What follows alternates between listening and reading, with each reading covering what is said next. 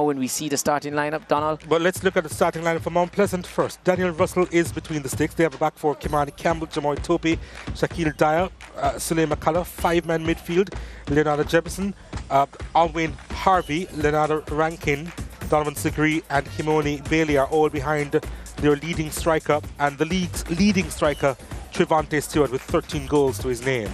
Yeah, he's really been on fire this season. He's a player at the top of his game, and a hat-trick on a few occasions. That player will be a lot for Harbourview to deal with. Anthony Bennett is the custodian for Harbourview. In front of him, Odlin Harding, the former skipper, Johnny Talbot, Ryan Wellington, the current skipper, Oshin Staple, over on the right side of the defence in the middle of the park. Krista J. Daly, he wears the number 10. Shamari Dyer, Kasim Priestley and Trey Bennett on the right side of the midfield up front. Take a look at this.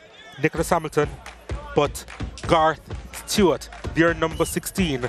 Let's see how that one will work out, the former holding mid. As we take a look at the full-time highlights here. Mount Pleasant had the majority of the chances in this one. Bailey's effort, ambitious, but it really gave an indication as to how he approached this game. And this effort was just wide of the mark from Krista J. Daly. He was involved in most everything Harbourview's way. Then that effort from Hamilton, Russell making the initial save. Dyer really should have converted. That was a magnificent save from Russell. But the follow-up from Shamari Dyer over the crossbar. That was Harbourview's best chance in this game. Hamilton, his effort was blocked. I reckon that was going goalwards as well, but I think Russell would have dealt with it. And then in the second half, the game really came to life as both teams went for it. Trevante Stewart was quiet for most of it.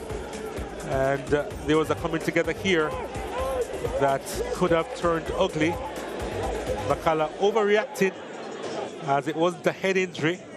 But both players getting yellow cards there, as Kimoni Bailey on the end of that ball, putting that one over the top. Really didn't give up on that pass. It was a good try. And Trevante Stewart with a shot on target. Was a slight deflection there, but Bennett holding on in the end. And that was that.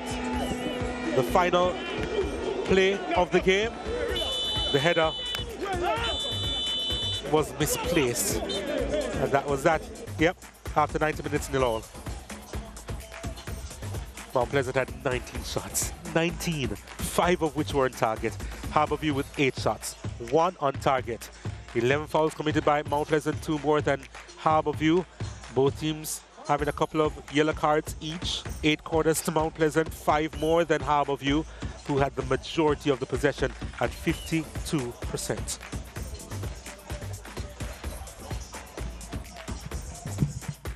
Kimoni Bailey, great performance from you today. Since coming to Mount Pleasant, you've been a live wire, a permanent fixture in the starting setup. Today was no different. It was really a good performance from you. How do you feel?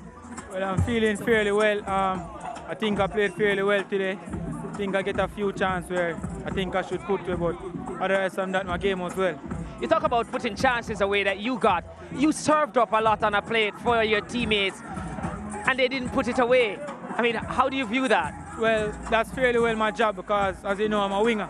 So I'm here to make assists, score goals, so that's what I've done. You're up against one of the better fullbacks in the Premier League, in Staple. You did so well in keeping him in his own half. Was that a ploy of yours coming into this one? Well, it's a part of my game, and I play like how I normally play, so it doesn't matter the wing back or who it is. I'm going to always come out and play. Love the confidence, my friend. All the best. So